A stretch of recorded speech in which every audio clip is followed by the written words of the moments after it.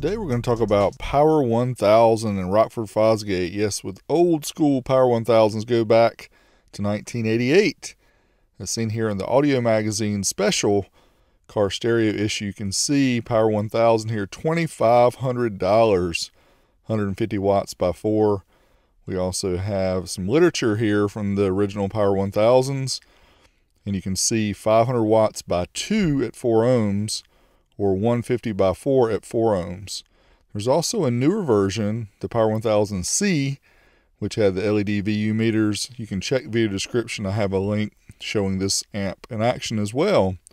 Back in 1991, Car Audio and Electronics tested this amplifier, the Power 1000C, along with 4 other classic amplifiers, called this 5 biggest and most powerful amplifiers ever built up till 1991. Here you can see the prices of all of them, around $2,000, a little bit more dollars, crazy price. Again, this is 1991, so we are talking, almost 30 years ago. The Power 1000 came in second place, and with the price of $2,650 in 1991, that equates to around $5,100 in 2020. Insane. So knowing 2005 will be the 25th anniversary of Rockford Fosgate, which started in 1980, they decided to come out with a model called 25 to Life. There's Punch 45, Punch 75, Punch 150, and also the Power 1000 model. Here you can see some of the literature we found from way back then. Really cool, had retro designs on all the amps. And the Power 1000 was $1,499, which equates to about $1,950 today. So here we're going to show off the Power 1000 25 to Life. We have model number 2174 of 2500. Each different model, they made 2500 of them. So here is the amp. You can see it's gorgeous. Now let's check out all the accessories. First off, you get the Punch parametric bass EQ, which had a frequency of 35 to 70 hertz, a boost of 0 to 18 dB. Very nice. This came with the amp. In addition, you got a t-shirt, and I have one here unopened, which I opened it just for you guys. Size extra large. It says 25 to Life. Has the really cool logo on the back. Here's a closer up look at the logo. 1980 to 2005, 25 to Life. And you also got a snap-on screwdriver, which I don't have. Thanks to my buddy Sean K for letting me show you this. And you got a burst sheet. But guess what? Big D's didn't have a burst sheet, but you know how I roll. I'm going to do even better than the Rockford burst sheet. I'm going to do my own with my own amp dyno, and you'll see that coming up. Here you can see the amp rated 50 by 4, up to 300 by 2 for the 4-channel mode, and then up to 800 by 1 on the sub-channel. Now we'll check the dimensions. You can see this is a big amp, 23 inches by 12.8 inches. So huge footprint, and then it's about 2.6 inches or 66 millimeters on the height side. And yeah, here's all the different connections. You can see the left front, left rear, right rear, and the sub-channel for speakers. Those are all 8 gauge. Then we have the controls for the sub, including the frequency, a sub gain, also infrasonic filter, switch between 5-channel, 4-channel, and 2-channel input. And then we have the front gain, a frequency multiplier, crossover for the front, a slope for the front, as well as the frequency itself. We have the different 5.1 inputs. And then we have the rear channel, which also has the crossover, slope, switch for low pass, high pass, or bypass, frequency multiplier, gain. Then we have 1 alt for power and ground, and the remote side will fit it to an 8 gauge, which I don't know why you need one that big. It also has a 250 amp A&L style fuse built into the amp, which is pretty cool. You don't usually see that with amplifiers, and this is a unique amp with unique features. Now let's talk about how I hooked it up and how we're going to do the test. Here we have the Power 1000 hooked up to the dyno with the front channels. As you can see, we have an 8 gauge going in. We have the channels bridged. So we're measuring the 4 channels bridged down to 2. On the sub channel, we've got the 1000 watt big dummy load resistors here. Each of those is 4 ohms. We have them wired in parallel, which gives us 2 ohms. So we're loading the sub channel down at 2 ohms for all of the front and rear channel tests. All right, time to fire up the good old SMD Demore Engineering amp dyno so we can test out this amp, see how it performs. Yes, it's 15 years old. We don't care. We like to test amps, whether they're new, Whether they're 15 years old, 30 years old, we don't care. First up, we're going to try 8 ohms bridged. 4 channels bridged to 2. All the channels are loaded down. The sub channel is loaded as well. Rated 100 watts by 2. Certified, you can see 163, 173. Easily did the rated power. Uncertified takes us up to clipping. All these tests are done at 40 hertz unless I tell you otherwise. 172, 171. Again, almost double the rating. In dynamic, we got right at double the rating. 195 watts per channel at 14.18 volts. Next up, we'll try 4 ohms bridge. Again, this is the Class AB section of the amp. The front 4 channels bridged to 2, rated 200 watts by 2. Certified run at 40 hertz. Takes us up to 1% THD, right around 250 watts, 249, 257. Uncertified takes us up to the clipping point. We expect a little more, 272, 271. Very nice. Dynamic burst, again a 40 hertz pulse into the amp, 365, 350. Nice dynamic power on the Class AB side. Now the question is, the Class D side have that much dynamic power? We'll find out. Unlike most 5-channel amps, the 4-channel section of this is bridgeable at 2 ohms mono or 1 ohm in stereo channels. Let's try certified. 40 hertz first, rated 300 watts, we got 321, 304. Then we tried it at 1 kilohertz just to see the difference. Expect a little bit more power because it's easier. 385, 362. Again, easily did the rated power with the sub channel loaded down. Uncertified, 347, 329, 14.1. Dynamic power, look at this. Wow. Closing in on 500 watts per channel. And don't forget, we have the sub loaded at 2 ohms as well. Incredible. All right, so here is the Power 1000 25 to life on the test bench. Show you a little bit about how I've got it hooked up. Have 1 aught going in to power and ground. We have the crossover for the rear set to bypass, which is the AP mode, which means all pass. We're using only 1 RCA or 2 RCA inputs there.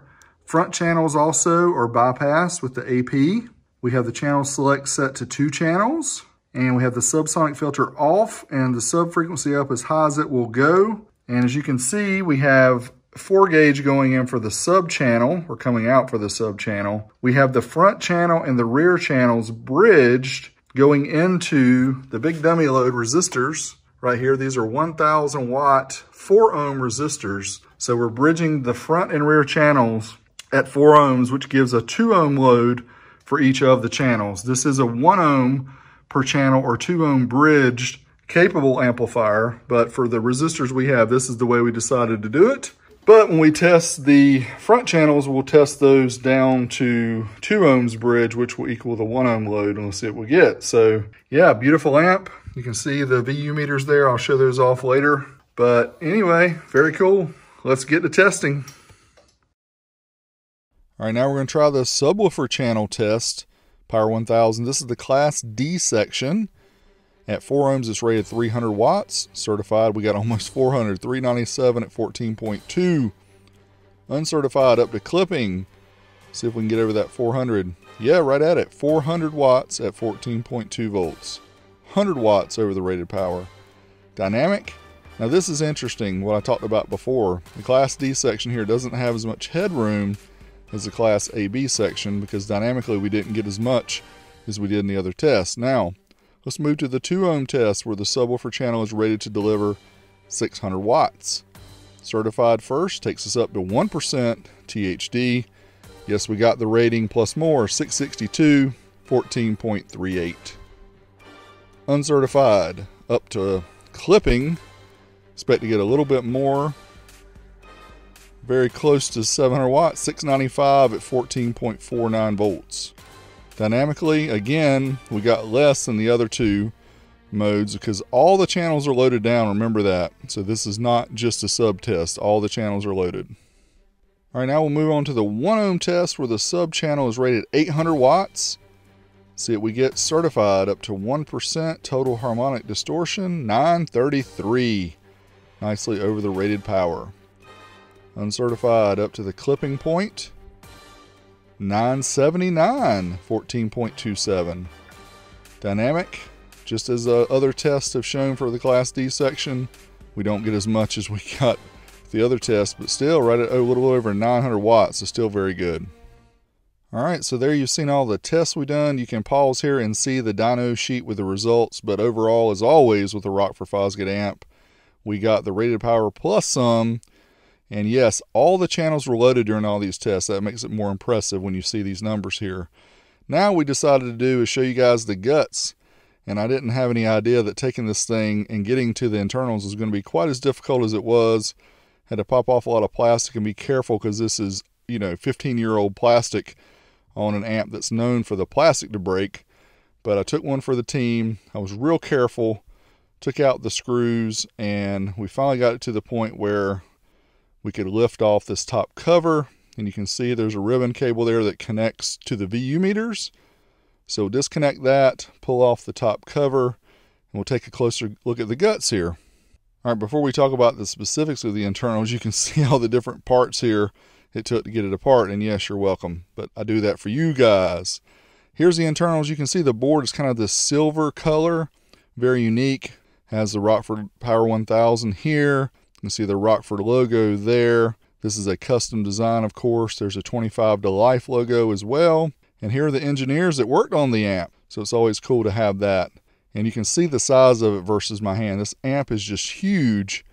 And then let's take a look and see the two different sections. You can see the Class AB section on the far left. Class D sub-channel section is at the top. And of course, each section has its own power supply and filtering caps and rail caps and stuff like that. All right, so you see the 25 to life Power 1000. Here is the original. Or not the original chrome version, Power 1000. This one is the Power 1000C. Some people call it the Terminator, but not all of these are Terminator editions. This one is not a Terminator edition because it would say Terminator edition down here in the bottom in silk screen. This is just a Power 1000C. You can tell that the chrome is having a little bit of issues here with scratches and stuff, and also the silk screening it's kind of coming off, but we can have that redone.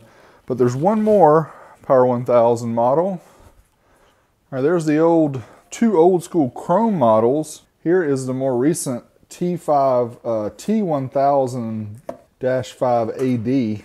Now that we've got all of them here, we've actually tested all of them before too, so you can check video description for links to all the different videos. Now, which one is your favorite?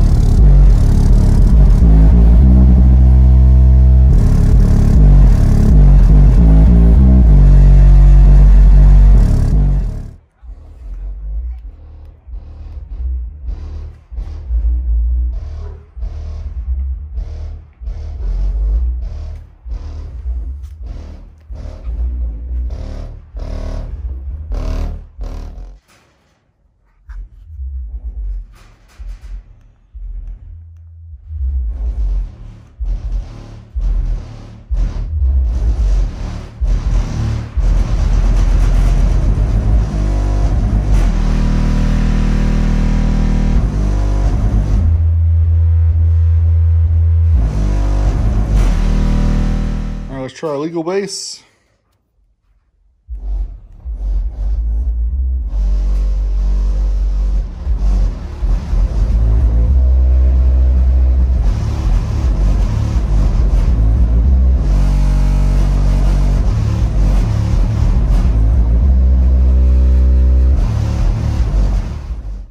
All right, here we we've got the 46 Hertz tone on Tone Gem Pro. We got the MM1 hooked up, and we got the Power 1000 hooked up to the Savard 8s. Let's try a burp real quick and see what kind of power we get. 46 Hertz, here we go.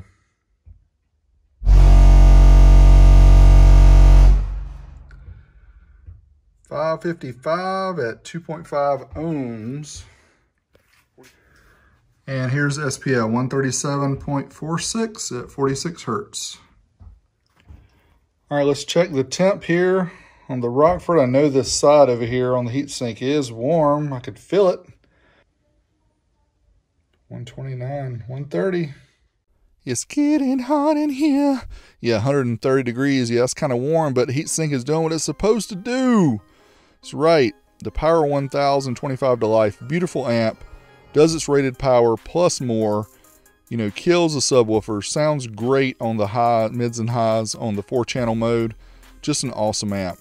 As always, I appreciate you guys watching, commenting, liking. Patreon.com/oldschoolstereo. Check me out. Till next time, Big D. I'm out of here.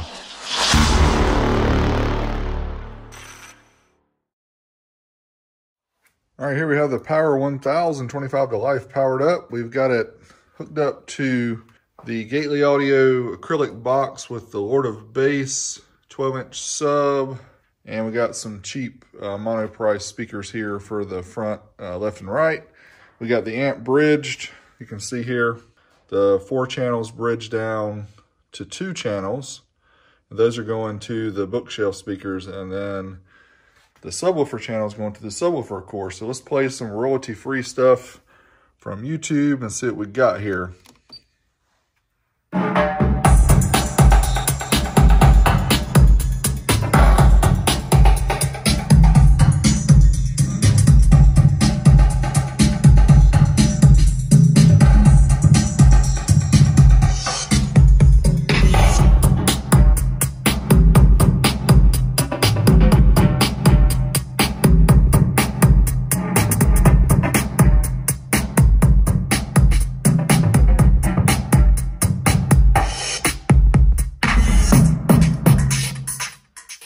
See, I may or may not have been able to tell, but the bookshelf speaker here was actually sliding down the box due to the bass, so pretty cool. But yeah, I just want to give you guys an idea of what it sounded like. I know you can't really tell over YouTube how it sounds, but I can tell you it sounds great. Very powerful amp here. So yeah, very nice. Rockford Fosgate Power 1000 25 to life. All right, so let's try the Power 1000 again. Savard 8s are hooked up. They're wired at 1 ohm, but you can see they're measuring 3 ohms right now. But let's try another song here.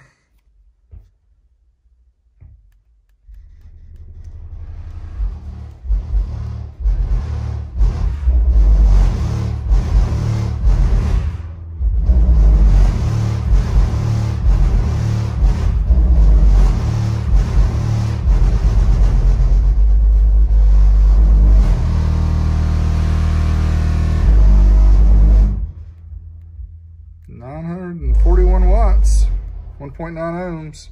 Amp is getting hot. Ooh, I can feel the heat.